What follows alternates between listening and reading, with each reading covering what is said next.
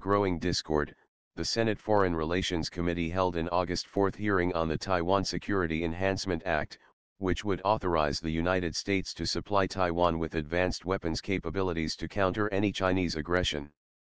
The Chinese Communist Party might act aggressively against Taiwan as the United States prepares to sell 7 different weapons systems to the self-ruled Ireland. Chinese President Xi Jinping's visit to maritime ports in Zhejiang, China, raised eyebrows among China watchers. Some have said that Xi conducted the trip to signal China's displeasure for the United States' plans to sell weapons to Taiwan. The reason being that, the province is home to the East Sea Fleet, which would figure prominently in any blockade or even invasion of Taiwan. A blockade or invasion is unlikely, but should not be dismissed as alarmist. Beijing has never renounced the use of force against Taiwan, and the People's Liberation Army has behaved provocatively over the past few months.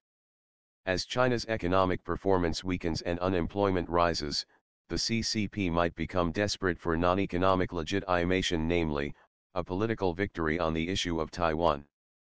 The CCP has always had the motive to coerce Taiwan, but it might regard the chaos of the pandemic as a unique opportunity to secure its objectives.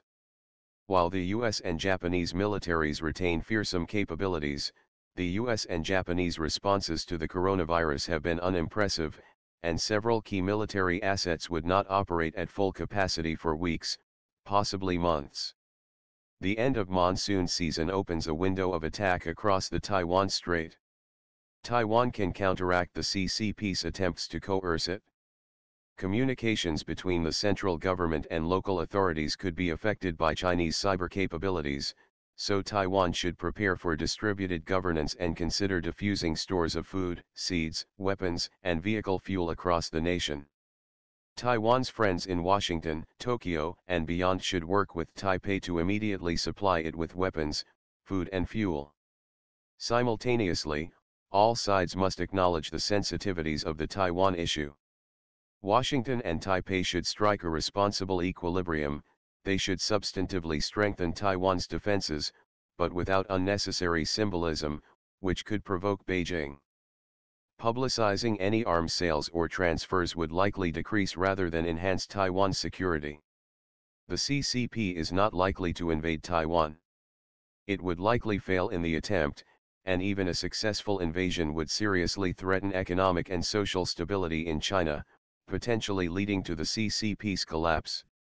However, the probability that the CCP would attempt to coerce Taiwan is rising, and Taipei and its friends should calmly address risks together and prepare for difficult weeks ahead. Thank you for watching.